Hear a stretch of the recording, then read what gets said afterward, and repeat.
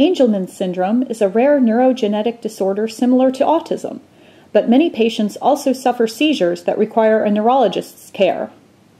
At the Angelman Syndrome Foundation's Scientific Symposium, Dr. Ron Thibert discussed diagnosis and treatment of these patients.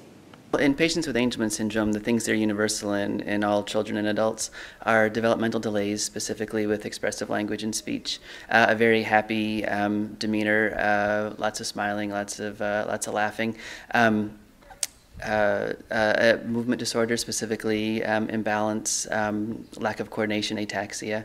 And then one of the things that's most common in kids with Angelman syndrome, up to 80 to 90% of all people with Angelman syndrome have seizures, which can often be very difficult to manage and resistant to medications.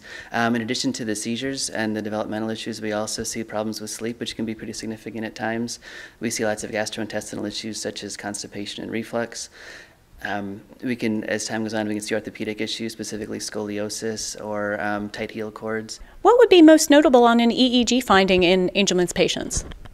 So with Angelman syndrome, they all have a very characteristic EEG. One of the most common things we see is what we call notch delta. So it's very high voltage, 2 to 3 hertz activity, which has almost a notched appearance on the EEG, which is really just kind of sharp activity mixed in amongst the slowing.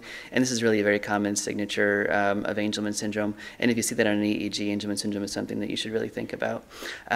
These are often seen either very anteriorly or very posteriorly and can be confused as spike and wave discharges. But really just kind of an Angelman variant. On top of that, the epileptic activity we see on the EEG is more of a generalized spike and wave activity.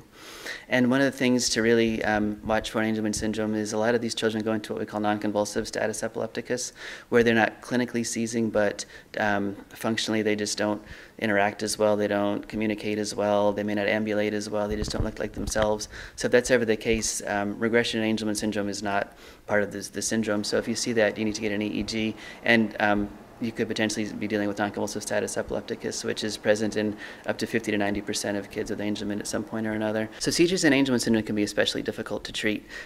Most of these patients have multiple seizure types, so the most common are atonic seizures, which are often either head drops or full body drops, absent seizures, which are usually staring spells, generalized tonic-clonic seizures, and myoclonic seizures. Patients can also have focal onset seizures as part of the syndrome. And these seizures are often very difficult to treat with medications. The broad spectrum anti-epileptic medications are the best. So anything in the benzodiazepine family is usually very good. Clobazam is a medication now that's been out, that's been used a lot. But the other broad spectrum medications are also very good, such as Keppra, Lamictal, Topamax, Banzel. Those are all very good medicines for these. What we also find is that dietary therapy is excellent in these kids. We've had several kids that we've put on dietary therapy, either low glycemic index treatment or the ketogenic diet. And we found that their response to the dietary therapy is much higher than even the regular epilepsy population. So this is potentially a very exciting treatment for these kids moving forward. Pretty much movement disorders are universal in Angelman syndrome, with the most common being ataxia and tremor. And so most kids will have both, but some will have one or the other.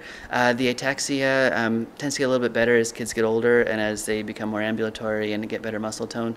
The tremor tends to worsen a little bit with age, and so usually after puberty this can become a little more problematic. Certain medications that can exacerbate that are Depakote, so that's one thing to kind of be careful in older kids, because that medicine we've seen exacerbate tremor in a lot of older individuals.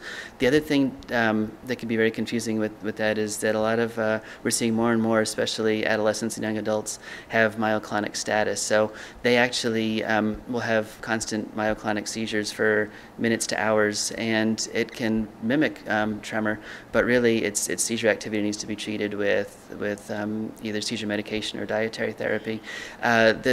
The best way to differentiate it from a common tremor is just the episodic nature of it. It has a definite start time, a definite end time, and while it's happening, the kids are they're awake and alert, but they're not quite at their baseline.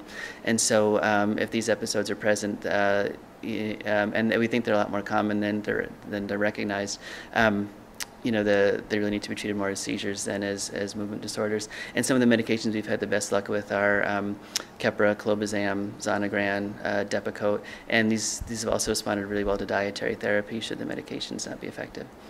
So the recent research is very exciting, coming out of North Carolina, coming out of Dr. Philpott's lab, where they've actually been able to activate the inactive, the paternal allele in chromosome 15q. And so potentially in the future this could lead to a therapeutic type of medication. It's not yet in those stages, but it's the first step in moving in that direction, which is very exciting to the Angelman community as a whole. For IMNG Medical Media, I'm Heidi Splee.